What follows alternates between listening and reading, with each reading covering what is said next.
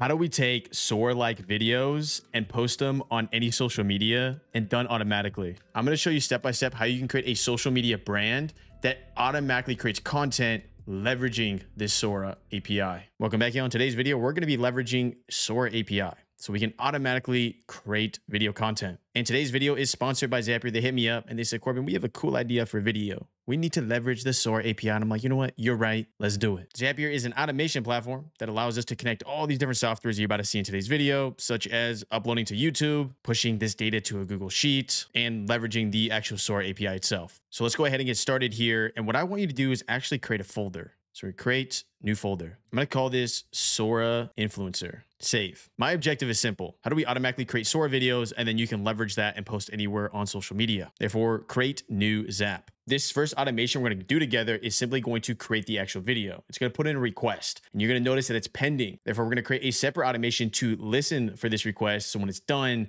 we can do XYZ. So first things first, what's going to initiate your creation of a new video? This in theory could be maybe you're researching, you find a cool topic and add information here, and then Zapier automatically grabs this data and puts it through the pipeline. In today's video, we'll do a simple trigger, which is going to be a scheduler. Schedule. So the logic I want to run in this pipeline is first, we're going to do a trigger event of how often we want the pipeline to run. As you see right here, we can set our frequency. So for now, I'll go ahead and say every hour. We want to put out a new piece of content every single hour. May it continue. We can select the relevant time. So we'll say every hour at 6 o'clock, 7 o'clock. Alternatively, 6:15, 7:15, whether to trigger on the weekends or not, continue. The specific action we're looking for here is going to be a Sora video generation. By the time you watch this video, it probably already exists. As of now, we're just going to do an API request to actually access this endpoint. So I'm going to do API request beta. If that option's still not there by the time you see this, then don't worry, just follow the same steps I'm doing. Select your account, continue. Now this might look a little confusing. Don't worry. For one, I'll put the entire documentation for Sora API in the description down below. For two, simply hit copy page here,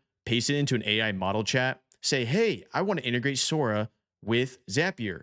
It will help you out. It will show you step by step. For now, though, for us, we're going to do the URL. Because we're sending data to OpenAI, we're going to use the method of post. Think of it like sending mail. You got mail, that situation. The URL is going to be this URL right here, the v1/videos. This information is outlined here as well. If you're wondering, like, where's he getting all these URLs from? It's in the docs. Anytime you do a request like this, we're going to have to add an additional header here of content type. This is going to be application JSON. This is essentially how we're sending the data. Don't overcomplicate this, y'all. If you don't know what's happening up to this point, don't worry. Just talk to an AI model or just paste it in here. All JSON is another language. If you speak German, it's Deutsch. Sprichst du Deutsch? If you speak English, it's English. This is the way that these little bots and software, it communicates with each other. Therefore, JSON. In this payload, we need to identify a couple things. First off, the model type. This is actually pretty fundamentally important for you to know. And what I mean by that is you can see the relevant pricing associated with each model here at OpenAI pricing. If I come down here, you can see the Sora 2 model is only 10 cents per second. Alternatively, the Sora 2 Pro is 50 cents when you use these dimensions. So dive into the documentation a little, see what your use case is, see which model is the best fit. The higher level model will give you higher quality outputs, supposedly. Try it out. Maybe you like Sora 2. Next is the prompt. We all know this. This is essentially telling the model, hey, we want this to happen in the video. I'm going to say a cinematic vertical video of a person walking through a neon lit Tokyo street at night, rain reflecting the lights. I went to Japan during August. It was extremely hot. Trust me, there's summers. You are going to sweat.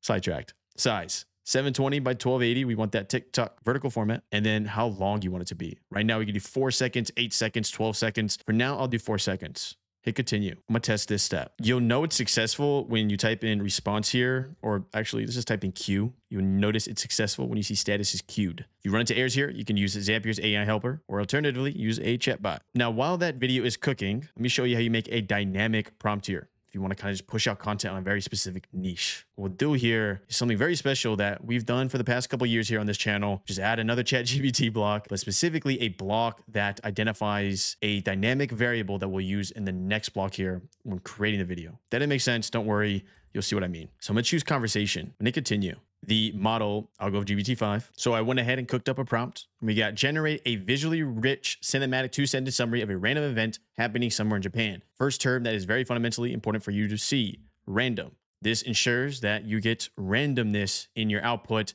e.g. one video doesn't match the other video that came out. So when you're posting on social media, you're good to go because it's going to be random. The scene should feel like it's being captured through a camera, including framing or film terms such as wide shot, panning, close up, soft light, handheld camera. I just want to give a bunch of variety here, y'all. Keep it short, vivid, and realistic, as if describing the opening of a movie scene. What's big here? What's your niche? What kind of content do you want to make for your specific profile? Is your niche cooking, or maybe even niched even further, like pasta? Do you really like pasta? I love pasta. Or is your niche sports? Or is your niche fishing? Like, you could quite literally make a whole social media profile where in the profile, it's different people catching different types of fish. And it's kind of funny because sometimes the fish wilds out because it's AI generated. Maybe it's a big bass. Maybe they're catching like a piece of toast. Who knows? But the point being, though, the purpose of this is to give us the prompt for the Sora input. Next, we're going to put a memory key here. We'll say Sora output. This ensures consistent outputs here. So I'm going to go down and this should be good. And continue. Test this step. Scroll down. And here's our prompt. Wide shot. Dawn mist over the Tokyo fish market as forklifts weave between crates, so on and so forth. We'll actually try this as well so we can see what it looks like. I'm going to continue. And then what we can do is scroll down to our original payload. And now we're making it dynamic. I delete this. I add it here. Previous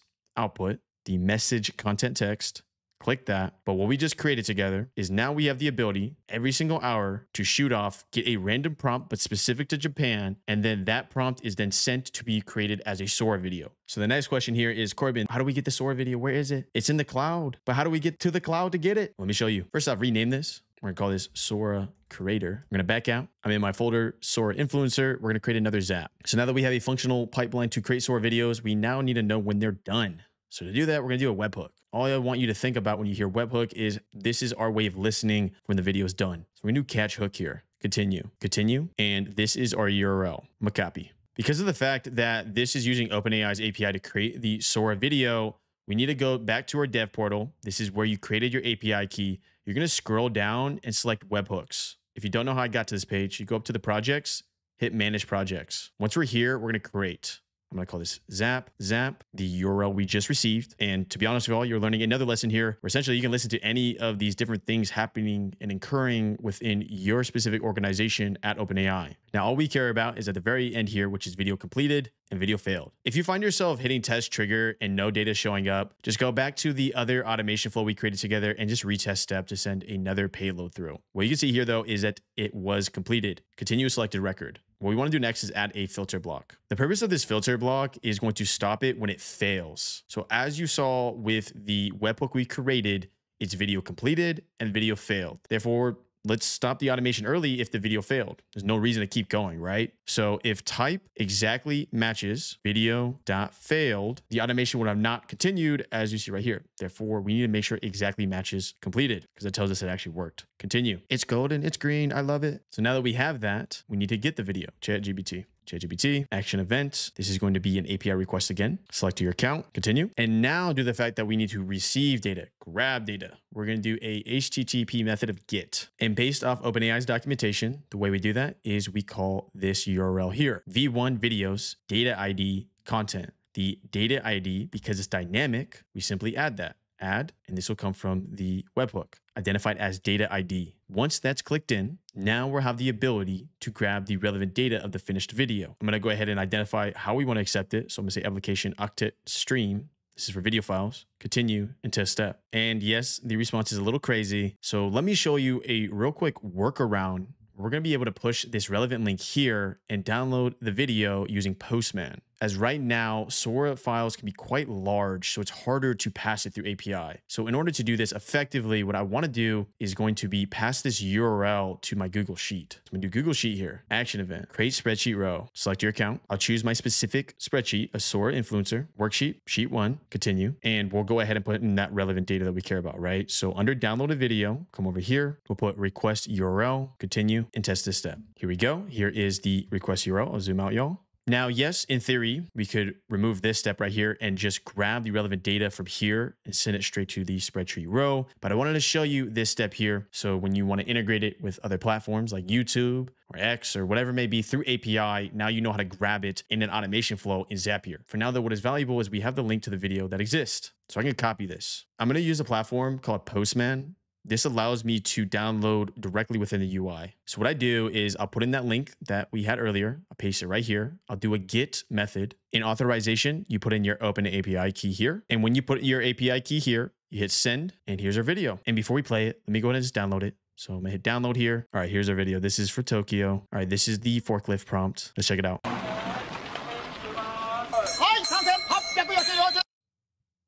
True.